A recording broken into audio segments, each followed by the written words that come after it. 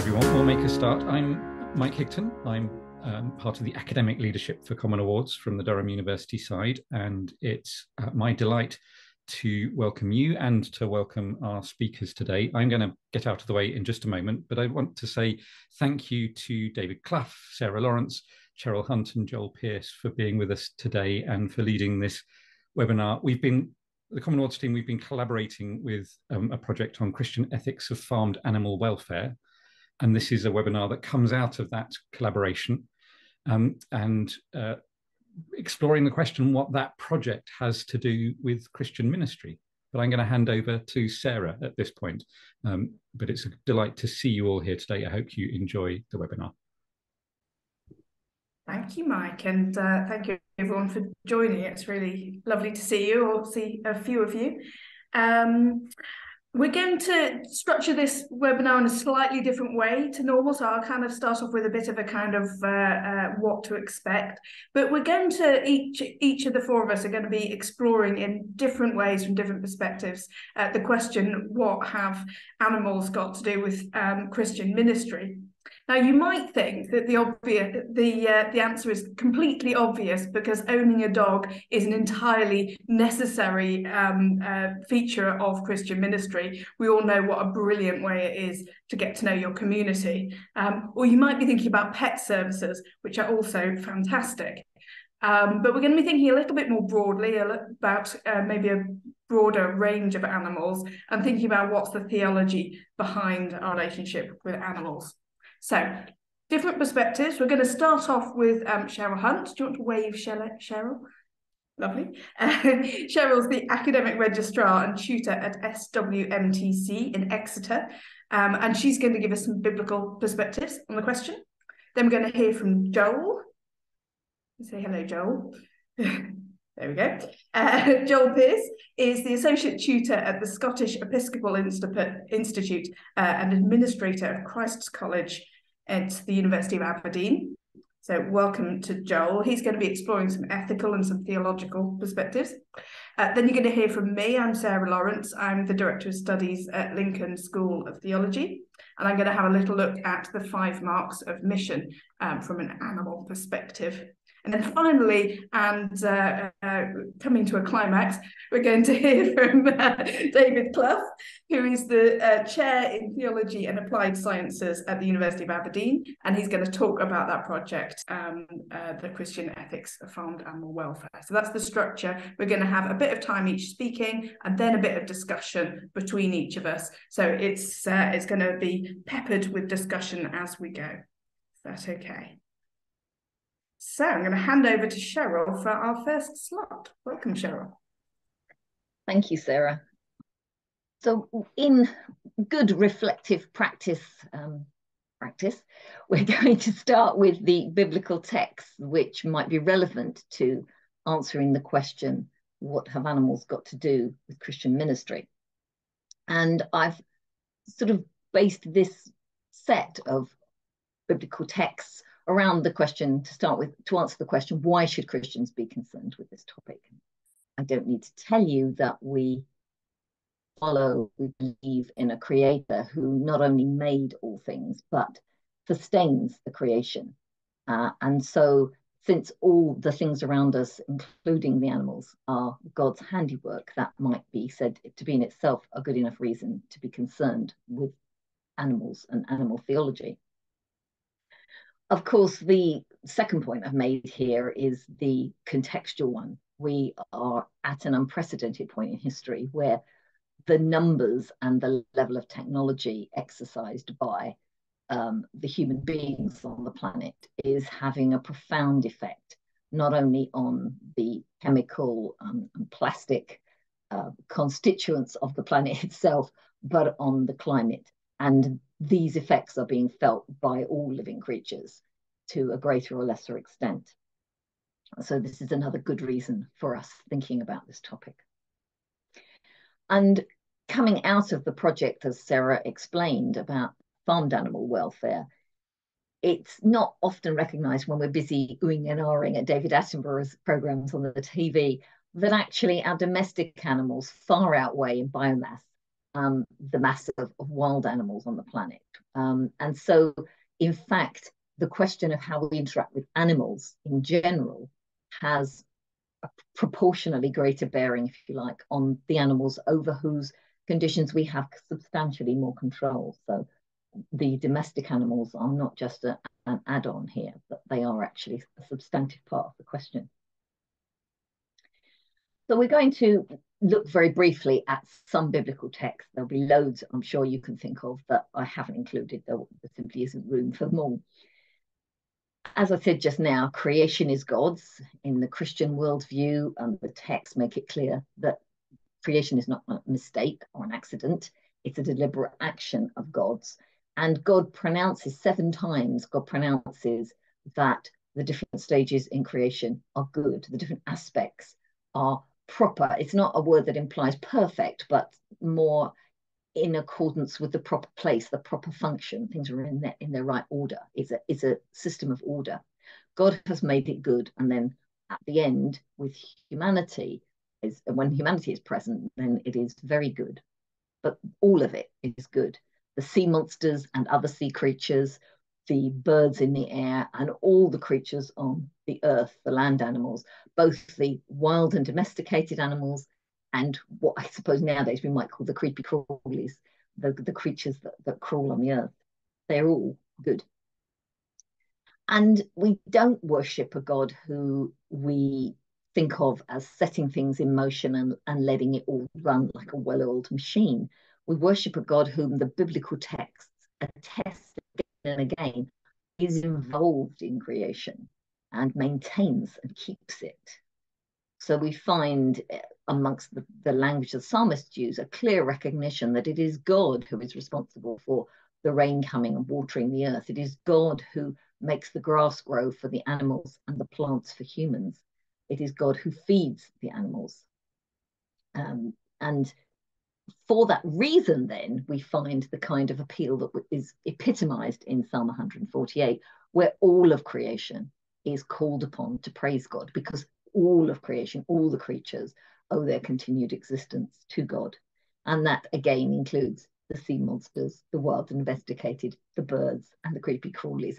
Everything is included in this call. Everything depends on God. But it's not just that it depends on God, but that God has a relationship with the whole of creation. And this is particularly evident following the flood. God comes and promises that God won't flood the earth again. It won't destroy all the land creatures again. But the promise and the covenant not to do so is made not just with Noah or with the other humans with Noah, but with every living creature of all flesh that is on the earth. Every living creature. God has a covenant with them. The rainbow is not just for us. And we find that this inclusion even extends to the passages in the Bible which speak of the new age, of when God will make all things well at the end of time. The eschaton is, when it's described, is not something that it is exclusively involving human beings. All living creatures seem to be involved in the redemptive project. And there's just a few listed here, but you can see there's a sweep through from the prophets right through into the end, through and into the end of the New Testament. So for instance, the Romans 8 passage, which is often used in Christian eco-theological reflection, is key here. Paul is talking about the Holy Spirit, and then he suddenly starts talking about creation. And modern scholars agree now that the reference here must be to non-human creation. It doesn't make sense of Paul's logic if you try to make it mean only humans. So it's the non-human creation. And this creation is waiting with eager longing for the revealing of the children of God. That's generally interpreted as meaning a reference to the resurrection and the new heaven and new earth, the new life that Christians are called into. So why is creation waiting with eager longing for this? What the rest of creation got to do with it? Well, the passage goes on, creation itself at that point will be set free from its bondage to decay and will obtain the freedom of the glory of the children of God. Now, whether that decay is a reference to the general processes of life and death and every living thing dying, or whether it's a broader, we could maybe read it as a broader reference to extinction with what we know of the history of life on Earth. But either way, it's something, decay is not good. And the freedom of the glory of the children of God, however that is intended, is certainly something positive. So creation has a hope because creation anticipates being involved in God's redemptive project. And of course, there's other passages we could look at with reference to that. Now, one of the other key passages that often is looked at in these contexts are the creation passages, and particularly the creation of humanity, and this point where human beings are said to be made in the image of God. And this is linked with having dominion. And some also link it to the subdue and the earth and have dominion. So the language here is open to interpretation. And there have been a number of different ways of reading this language because it can sound quite hierarchical and quite violent. But there are sort of different ways of reading that text now. But whatever we do with it, there's clearly some kind of relationship between humanity and the rest of creation, and implying, at least to some extent, some responsibility. And consonant with that idea, as we read through the Hebrew texts, amongst all the instructions for the Israelites about different aspects of their lives and the way God makes it clear that God is involved in everything they do, eating, sleeping, having sex, worshipping, everything is all of a one piece, as it were. In consonant with that, there are some passages talking about how to treat your domestic animals. They are included in be fruitful and multiply. They are not excluded here. That is for them. They are included in the Sabbath rest. And knowing how to treat your animals well is a sign of a righteous person. This is a quality to be cultivated. There's a sense of justice. Whatever Paul does with this passage in 1 Corinthians 9, applying it to human beings, it's obvious in the original context that it is talking about if you're using an animal, you need to feed it. It's not fair if you're starving the animal when there's food in front of it. And from Jesus' comments about the Sabbath in the Gospels, it's clear that care of animals is expected even on the Sabbath day. The animals get the rest, but also they do have to get cared for. Even if the humans are supposed to be resting, that rest nevertheless allows for the care of their animals. Now, you might say, well, yes, but the Israelites had all these instructions for killing animals, for all these sacrifices, bloodbaths they seem to have had. Well, that's true. And that's an integral part of their cultic processes. But even then, there were conditions imposed. The firstborn male of each animal was to be sacrificed to Yahweh, but it was not to be taken away from its mother until after a week had passed, so that there was some time there together. And even when it was sacrificed, you weren't to sacrifice the parent time as the firstborn. And livestock, the other domestic animals, are included in these visions of the end time. I said the animals are included, but specifically livestock and wild animals are both included. So here we see the images in Isaiah of sowing beside every stream, that's abundance and flourishing. The ox and the donkey range freely. And elsewhere in Isaiah, the oxen and donkeys eating silage. There's a plenitude, there's a flourishing here, which is part of God's shalom vision for the age to come. And the classic passages, of course, where the predators lie down next to the prey and prey don't have to fear. The lion eating straw kind of imagery. There is a peace, there's a shalom reigning, not just between humans and animals, but between domesticated and wild, between predator and prey. All of the creation is included in this vision of shalom. And so, given this theme all the way through the text, should Christians be concerned with animals? Well, I feel the answer is yes, but this is a point where you can chip in. And if we agree that animals should feature in our actions and ministry and discipleship processes, then what ideas might we have for making that evident in our ministry? And when I say ministry, I'm referring, as a good non-Anglican, I'm referring to laity and ordained. It's not a specific group. Thank you. That was really, really interesting. And we're going to have to move on, I'm afraid. Over to Joel for our next section. Okay, so yeah, I'm an ethicist, I guess. I'm up at Aberdeen, and I hadn't really done much with animals before getting involved with this project. I usually do stuff on human rights. So this was a really fascinating foray into a new field for me, but I'm still learning. And so you get to see kind of what I've learned as I've gone along. I live at kind of the intersection of philosophy and theology. And so when I think about animal ethics or animal welfare, usually what I think about is philosophical people. And that's actually where I encountered almost all discussion of animal welfare prior to getting involved in this project. And if you have been involved with animal welfare, you probably recognize this guy on my slide, Peter Singer, who's like, if you read about animal welfare in philosophy departments, that's who you talk about.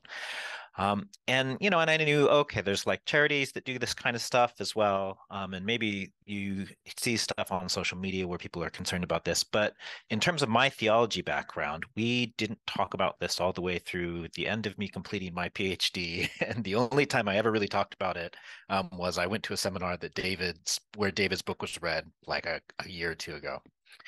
So I was like, is this a Christian thing, or is it something where the world is speaking into the church and we need to listen?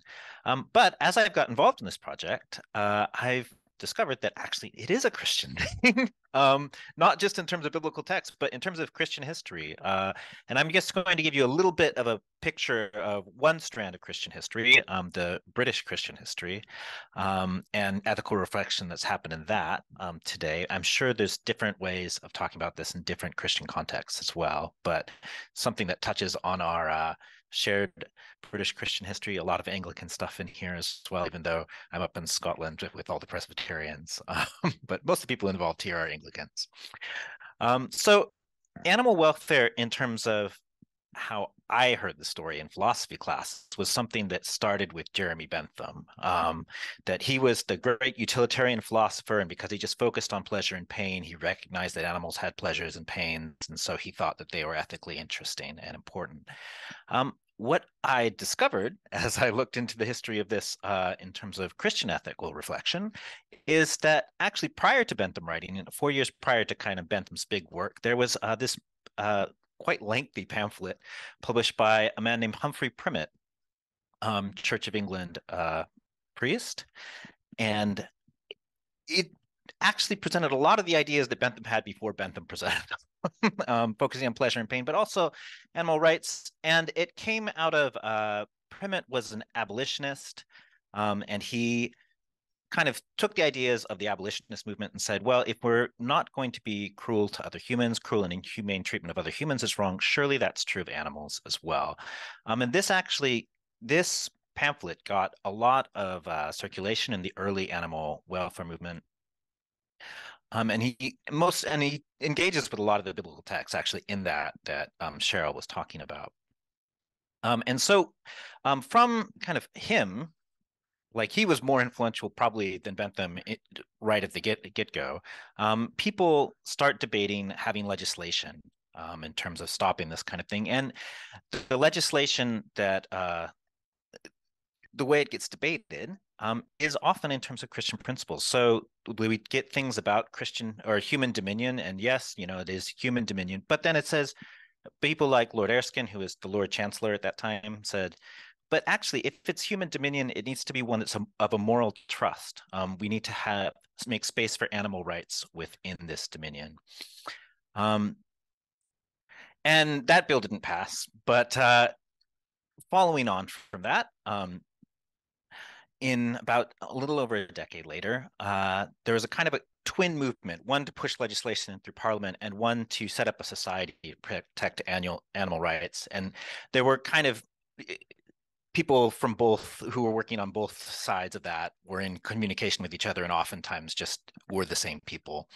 And so the first animal welfare bill that passed in the UK was in 1822. And the SPCA, which became the RSPCA about 20 years later, was set up around that time too. And the person who set it up was, again, a Church of England priest, Arthur Broom, again, coming from that abolitionist movement. And you'll see I've made a list of like the patrons and patronesses, but if you look below there, there's the office holders, and you might see a few familiar names there. William Wilberforce is there as well. So yeah, again, from out of this abolitionist movement into a kind of animal welfare movement as well. And this continues right through the 19th century, and people develop the arguments, and maybe the arguments go in strange and interesting places. So arguments start with like people like Primmet about minimizing pain, and then you get Erskine about responsible dominion. In the 19th century, I think there was, maybe following on from Kant's kind of turn to the subject, there's a worry that being cruel to animals, the real reason it's problematic is that it's corrupting of people, right? And often corrupting of men is the way that it's phrased in these sorts of things. And so there's this worry that if we allow men to be cruel to animals, they can't be good Christians. And so that's why we need to get the animal welfare legislation through. And then as you go into the late 19th century, and Britain is self-consciously an imperial power, and they're trying to justify why they're an imperial power, you get these kind of move to say, oh, it's not civilized to do this sorts of thing. So the debate kind of gets sucked up into that whole thing. So sometimes things go in maybe problematic places. But in any case, the debate continues all the way through the 19th century and into the 20th.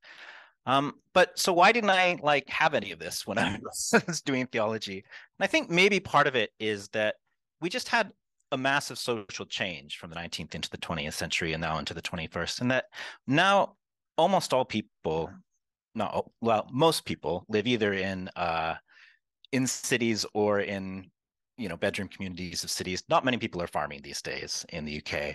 And so some of that concern that was in the 19th century where it existed, where, people could be cruel to livestock on a daily basis because a lot of people were interacting with livestock and a lot of us don't, right? And in addition to that, what's happened is farming has gone industrial, right? So that there's less people working on it, and animals are packed into smaller spaces, and they're seen more as kind of cogs and machines that, factory or egg producing machines rather than sentient creatures. And we don't have to think about it because they're far away. Additionally, yeah, so that's kind of our context, I think, but we do have some tools maybe that have been developed and that are shaping the conversation today. So there's new kinds of philosophical approaches. So I think one I'd highlight is that there's been a turn to maybe things like virtue ethics, where you can talk about things in terms of flourishing rather than just like minimalistic kind of things in pleasure and pain. You can talk kind of more holistically about what it is to have a good life. There's also been a kind of suspicion of that turn to the subject in the 19th century, where it's maybe there's actually valuable things that are valuable in themselves beyond what how they impact on humans. And animals have a sort of value philosophically in terms of themselves, but also as a Christian, they have a value to God apart from how they relate to humans. And so there's different ways of talking about what's going on in these sorts of moves theologically. So Cheryl's already highlighted that there's ways of thinking about animals in terms of their participation in reconciliation, redemption, in the eschaton. I think other things that are kind of interesting that if you want to look into, these are live and active areas of debate, is what does it mean for the Imago Dei? Like, is that something that is exclusively human still? Do we want to talk about animals participating in the Imago Dei, perhaps? That's a very live area of debate. And then also thinking that of humans as embodied creatures, having a body is something we share with animals, and thinking about what does it mean that we're animals, that we're part of an extended creation of animals that are in interaction and in community with each other. So these are all kinds of things that people are reflecting on today. So that feels very like very theologically abstract. So what does it have to do with ministry? Well, I suspect one thing it might have to say is that history of Christians engaging with animal welfare might help us to tell a slightly different story. This isn't something that's coming from outside the church in. This is something that's been in the church, that we need to attend to the voices of our forebears in faith. And I think also it can help us to think about what it means to expand our vision of God's creative or caring and redemptive activities, and also to think about ways in which the church can be countercultural. And I think in terms of the fair trade movement, the church was pretty early to get into that, and that helped formed our identity, at least here in the UK, in terms of how we participate in the market and such things. And I think thinking about what it means to care about animal welfare can be a place where the church could do something along the lines of the fair trade movement and think about, okay, what does it mean for us to interact with creation through high animal welfare kind of standards and things like that in nature. So hopefully that's just given you some things to think about. I can answer questions, though I might push them back to you because it seems like we've got a very well-informed audience today. So you might know a lot more about this than me. But I'd love to hear any thoughts on this kind of thing. Thank you. That's really fascinating. I think perhaps time is marching on. So if it's all right, we'll go on to the next session, which is me. So I'm going to be addressing the question of the relationship between the 5 marks of mission and what animals have to do with Christian ministry. So I'm sure you're familiar with the 5 marks of mission. They're used very commonly. They cover lots of different areas. And I think perhaps we tend to assume that the one that relates to animals is the 5th mark of mission, to strive to safeguard the integrity of creation and sustain and renew the life of the earth. But I'm going to ask whether any of the others have anything to do with animals, and unsurprisingly, I'm going to argue that they do. I wonder, with these 5 marks of mission, what you think of them. Are they comprehensive? Why are they in that order, I wonder? What does it tell us about our priorities? Are they in an order of priority? Or is it an order of kind of cascading out, that we start from the good news of the kingdom and that kind of naturally and inevitably gets out to the whole of creation? I wonder whether you've thought about that before. I'm going to argue that God's care for creation is something which applies to all God's creatures, and it's not a bolt-on extra, it's not a niche interest which people who can be bothered to read all the way down to the 5th mark get interested in and everyone else shouldn't, but that it is essential to Christian discipleship and Christian mission and ministry. I'm going to look at the 5 marks of mission, but I'm going to address them in reverse order. I'm going to start with creation, and I'm going to end with the good news of the kingdom, and see whether we find God's care for animals as we go throughout. So the 5th mark of mission is treasure, to strive to safeguard the integrity of creation and to sustain and renew the life of the earth. So this is the one that most obviously might relate to animals, but even here it doesn't say creatures that are named, it says creation and the earth. I think sometimes we find it easier to care for creation in the abstract than we do for individual creatures. Nature is red in tooth and claw. We know that animals die all the time. Is it really possible that God cares individually for each creature? Or is it that creation is really only valuable because it's the home of human beings? With the quote that I've got up there, Simon Oliver argues that each creature should be regarded as meaningful because each creature, human and non-human, derives its meaning from God. Every creature is a sign of God's beauty, truth, and goodness.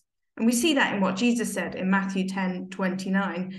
He tells us that the sparrows are of worth to God. Not one will fall to the ground outside of your Father's care. The fourth mark of mission is to transform, to seek to transform the unjust structures of society, to challenge violence of every kind, to pursue peace and reconciliation. So surely you might say this relates squarely to human communities alone and not to animals. But note the addition of the second clause, which was only added in 2012, to challenge violence of every kind and to pursue peace and reconciliation.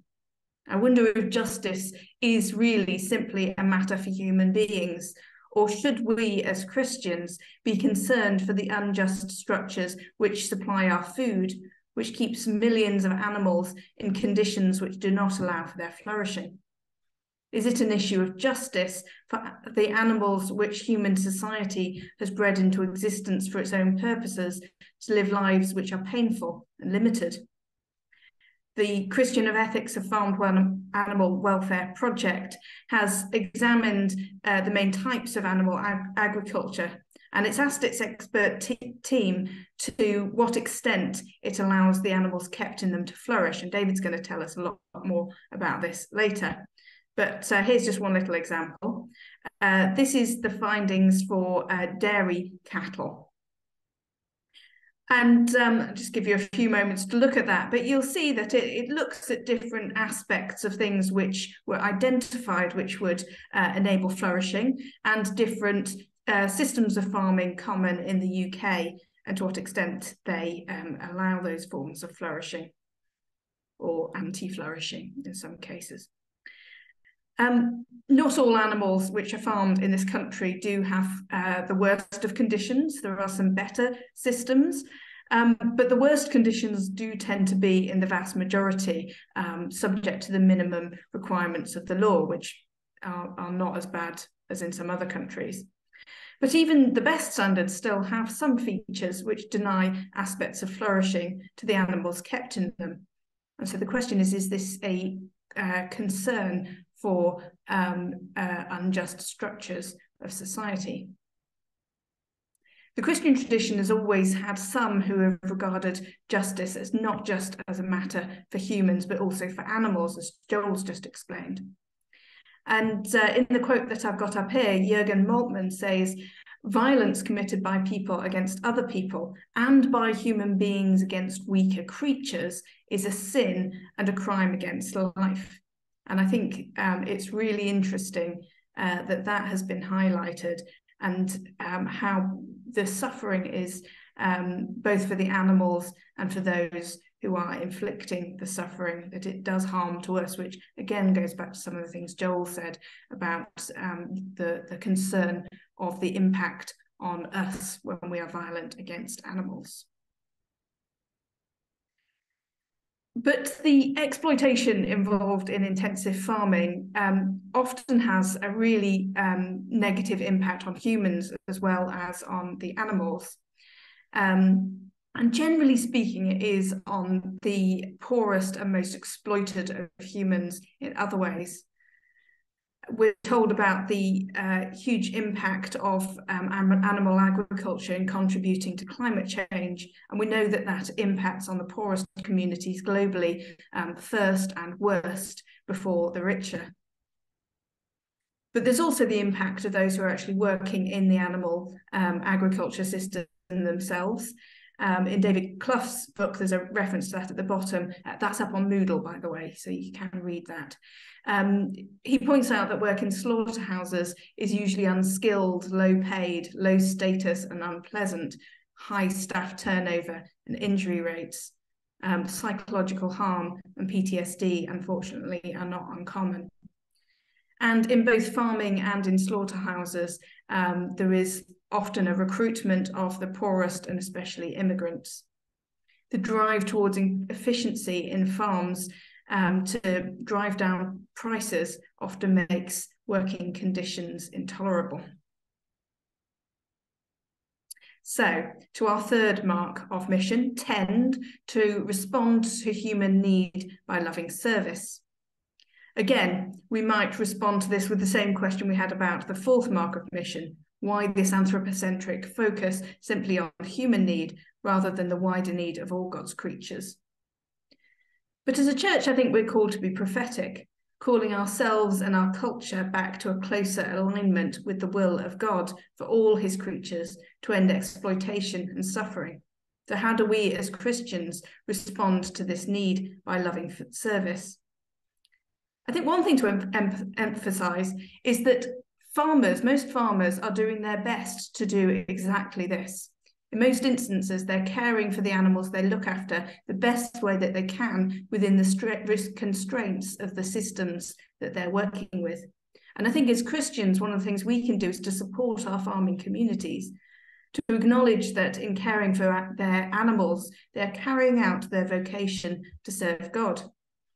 But the pressure of the system to produce huge quantities of low-cost meat, milk, and eggs that they're labouring under often make it impossible for them to avoid the things which compromise their animals' welfare. As a church, I think we need to help by following the recommendations, which I'm sure David will talk about, from the Farmed Animal Welfare Project, to eat much smaller quantities of much higher welfare animal products.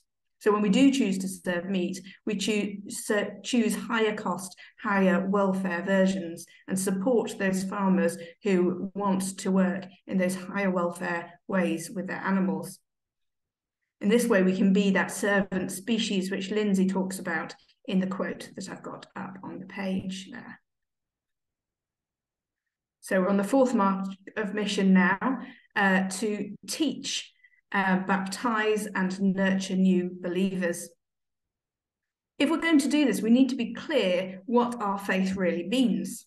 Is it good news simply for humanity, or is it good news for all God's creatures together? And what kind of church should Christians be striving to build and to be educating new believers within? How do human relationships with non-human animals shape the nature of the community of the church that we are seeking to build? We're trying to build a human community which is transformed by the Holy Spirit into God's kingdom, where God's values are lived out and new believers are nurtured in a faith which transforms every aspect of their lives. And that includes that most intimate and significant act of eating, which Worsber has unpacked so beautifully here in his book, Food and Faith. That's also on Moodle. How we live our life as a church enables us to respond to God's love. So as we embark on different types of ministry to which God's called us, I think we need to ask, is the relationship between human and non-human animals and with the created order more widely, is that a key catechetical need that we should be addressing when we're teaching and nurturing new believers?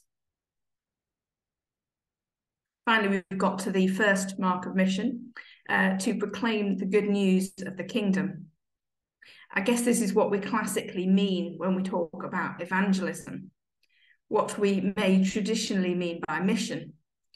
We tend, I think, to assume that this is thinking about personal salvation. But what is the good news of the kingdom, and what is the kingdom in the first place? John 3:16, that very well-known verse, tells us that God so loved the world, and the word for world here is cosmos. The good news is good news for all of the world, for all of creation. And I would argue that our job as proclaimers of the gospel of Jesus is to show how it is good news for all of creation, for human and for non-human animals. A final quote from this passage, which is available online, from Simon Oliver. The kingdom is not a political and cultural structure. It is a creation kingdom in which an original peace devoid of exploitation is re-established. This can be reaffirmed by understanding the intrinsic meaning and value of every creature as a gift to itself, which mediates the divine goodness. The gospel is therefore good news for creation, not simply for humanity. So a final reflection: if care for creation is a core part of the gospel of Christ and the mission of the church, what is your calling in your ministry? And I mean that in its widest sense, as what is your response? So David, over to you for your section. Thanks so much, Sarah, and thanks everyone for being here. I just want to take a few minutes to talk you through the project that has enabled this, working with Sarah and Cherryl and Joel, and give you a sense of the wider framework that we've been pursuing in that project. So I'll also do my best to share my screen. So this was a research project funded by the Arts and Humanities Research Council. The first 3 years went between 2018 and 2021. And one of the key features that I was really glad about for the project was that we had major churches in the UK as partners represented on the project. So we had Church of England, Roman Catholic Church, Methodist Church, URC, churches in the Church of Scotland, all sending representatives to the project. And that meant that right from the outset, we had the real asset of having sort of interests of churches and church members and rural communities as farmers, because several of the churches were represented through their national rural offices, sort of integrated into the project, which I think is really important for our ability to produce something that might be received by the churches, which was the key goal. So what I want to do, and then in this extra year, an education year, we're working with school RE teachers, with Sarah, Cherryl and Joel as staff in theological education institutions, and with a pilot group of church schools to explore the development of learning resources and case studies for wider school practice that relate to the project. What I'd like to do just in the few minutes I've got is just run through thinking about why focus on farmed animal welfare specifically, why a Christian approach might be interesting and important, why we chose flourishing as a way of framing an Christian ethical approach to farmed animal welfare, and then briefly give you an overview of our analysis of what farmed animals need to flourish and how far current farming systems enable that flourishing. And I'll point you to a freely available policy framework document, a 60-page document we've produced with much more detail about this analysis that you can download or ask for copies in print. And then come on to that question that we've already had raised of what the practical implications of taking this seriously might be. So we've had a number of answers to the question of why focus on farmed animal welfare already, especially in Cheryl's account. One of the ways that I frame the urgency of this issue is to say around 1900, the whole biomass of farmed animals outweighed that of wild animals by about 3.5 times. And then during the next 100 years, we halved the biomass of wild animals and nearly quadrupled the biomass of farmed animals, so that by the time we got to 2000, the biomass of farmed animals outweighed that of wild mammals by 24 times. And since then, I haven't got up-to-date statistics, but numbers of farmed animals has been rising and numbers of wild animals has been falling. And so that gives you a sense of the urgency of addressing this issue, and it highlights, if you care about what's happening to animals, paying attention to farmed animals is a really significant feature. And every time that Simon Oliver quote that you mentioned, Sarah, and the connection about sort of being attentive to the well-being of every creature, just like Jesus talked about in relation to sparrows, when I try and put that alongside the sort of billions of chickens that are being raised in broiler systems, that sort of drives my sense of a real scandal in relation to what's going on for this sort of vast majority of animals on Earth. And that doesn't even begin to count even vaster numbers of fish that are being farmed now. About half of fish that we consume come from farmed environments that are generally pretty impoverished. So why take a Christian approach? Well, hopefully for those joining this call, it's an obvious starting point, but I also think it's interesting that a Christian approach to farmed animal welfare might point in some interesting new directions in terms of how we frame our thinking. One example of that for me is thinking about importance of what it might mean to respect the flourishing of animals in their giving and receiving of maternal care. And so when I first went on a farm visit and looked at an amazing farm in Devon that was doing organic chicken production, one of the things that I was struck was that it was a beautiful environment. The chickens were getting to range freely. One of the things that struck me is that mother hens, even in this astonishingly positive environment, never met their chicks. And it seems to me that if you take an idea of flourishing, which isn't unique to Christianity, but I think we've got very good biblical and wider theological reasons for being attentive to what God's creatures need to live a full and flourishing life. Those sort of aspects of current agricultural systems come to the fore in a way that I think maybe a utilitarian or animal rights approach don't highlight in quite the same way. So flourishing seems to me a very good way of framing a Christian ethical approach. It sort of takes animals seriously as creatures of God and takes up some of those themes that Cherryl talked through biblically about God's creatures praising God through their living.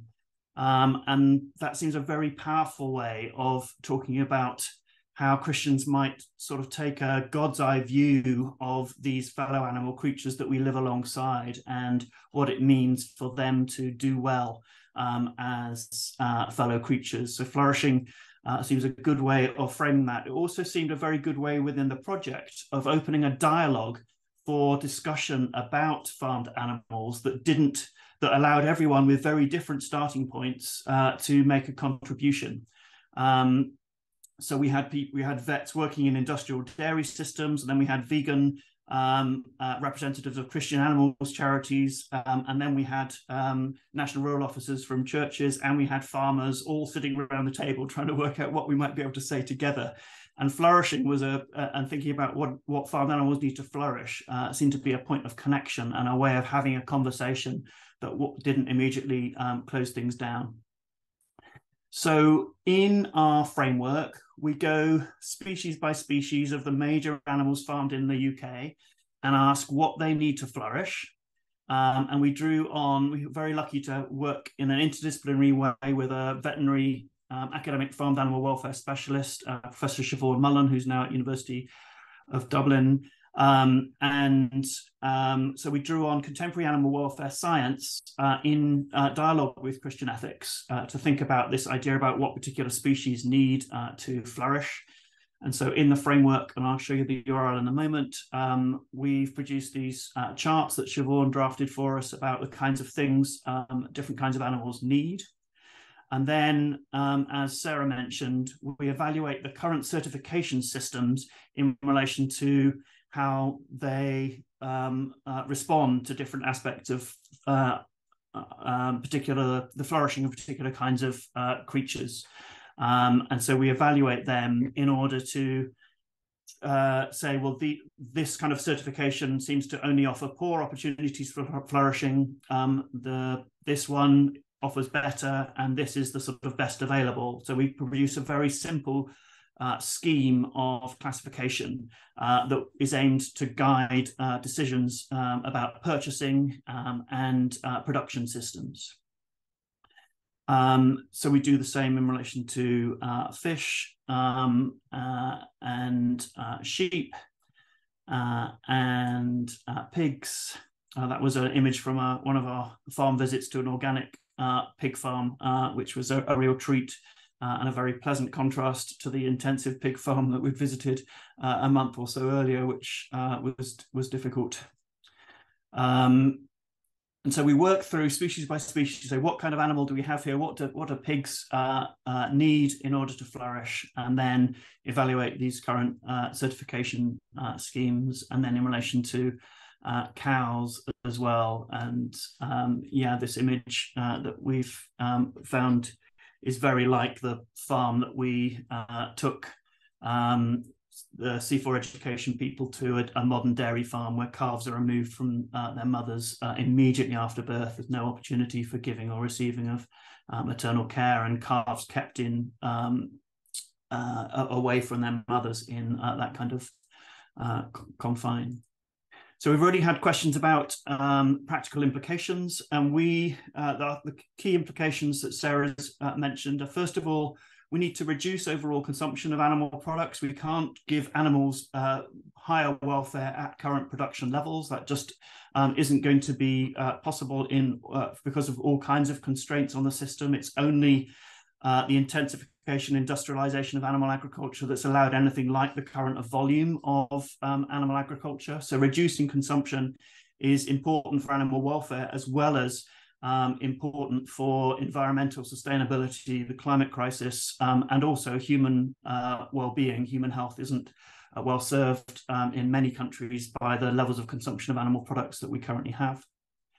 And second, the animal products that we continue to consume, we need to think about sourcing them from farming systems that promote the flourishing of farmed animals. And so our key recommendation is for churches and other Christian organizations to move away from sourcing animal products from systems that offer poor opportunities for flourishing, and substitute them with smaller numbers of animal products that come from better, or ideally best available systems. So a very practical and implementable finding that we think churches could take up. So this is the policy framework. It's beautifully laid out and illustrated. We hope it's going to be really engaging. You can find it at abdn.ac.uk/C4. If you're interested in print copies, and they would be useful in any context, there's an opportunity to request them, or you can find an email address for us to do that. So this is, but it's freely available as a PDF download. Okay, I better stop there on grounds of time, but I hope that's been a useful, just initial overview of the project. Wonderful. Thank you, David. That's really, really helpful. Well, it's 1 minute to 1. So I think perhaps we need to draw a line there. Thank you so much, Cherryl, David and Joel, for taking part. I think I'll hand back to Mike. Yeah, I just want to say thank you again. Thank you to all 4 of you for leading us through this and for responding to questions so well. It's been rich and fascinating, and we are in your debt. So thank you very much. And thank you to the audience for turning up and asking questions and listening. And I hope you have a good and not too snowy rest of day.